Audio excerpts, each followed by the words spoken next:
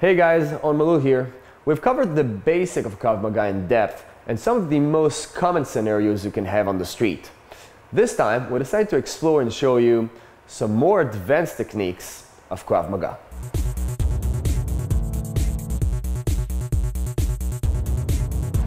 We covered knife stabs on the ground when he's on your side and on top of you.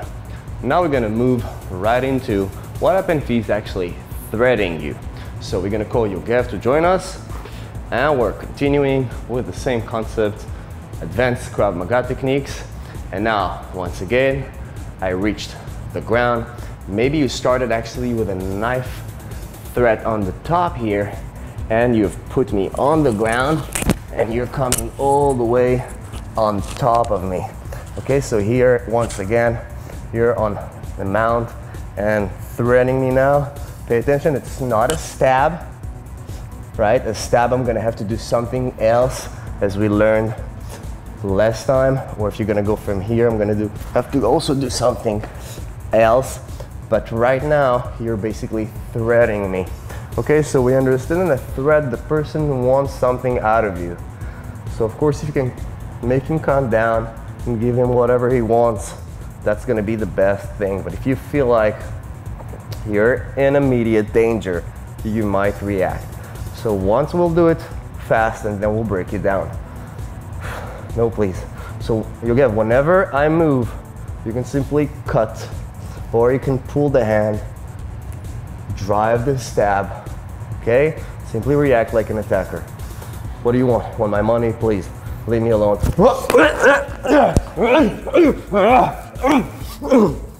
So he's threatening me. Might be that he's on the top, and most likely he's gonna be a little closer to you, okay? But you can always bring those hands a little bit closer to the danger, even if he's holding your shirt. Okay, now pay attention.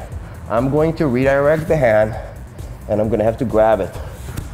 Redirecting with two hands is definitely not gonna be enough, because he wants the knife back, and he can pull the knife here, and then I'm in a serious problem. If I'm going to try to redirect the knife, I have to take control of it. One hand is not enough, as we see a lot of people doing this kind of a move. What I would recommend is the same exact technique like we teach in knife threat when you're standing up.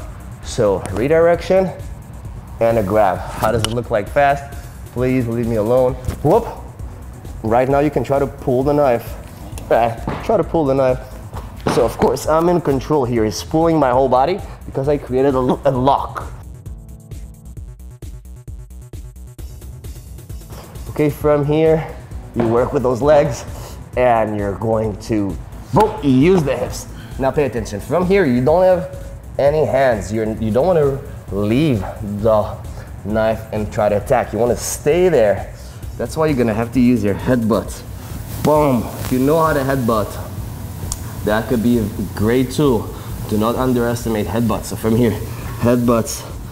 And I can use, pay attention, the elbow to push on the chest. I guess you feel that, okay? I can maybe use the elbow to hit also the head, but I'm not leaving the knife. I don't care what's happening, I'm not leaving the knife. That's the most important part. I don't care if he's gonna punch me with the other hand, right? I care more about the knife. So if he's punching me, I'm gonna duck, and most likely he's gonna injure his knuckles more than hurt me. So from here, controlling, using those headbutts. More than that, he wants the knife, so he's pulling, boom. He's pulling, boom. You're using those headbutts, you're using the elbow pressure on the sternum bone. Hurts a lot till once again, you feel secure enough when the knife is falling, or you feel the confidence to stand up.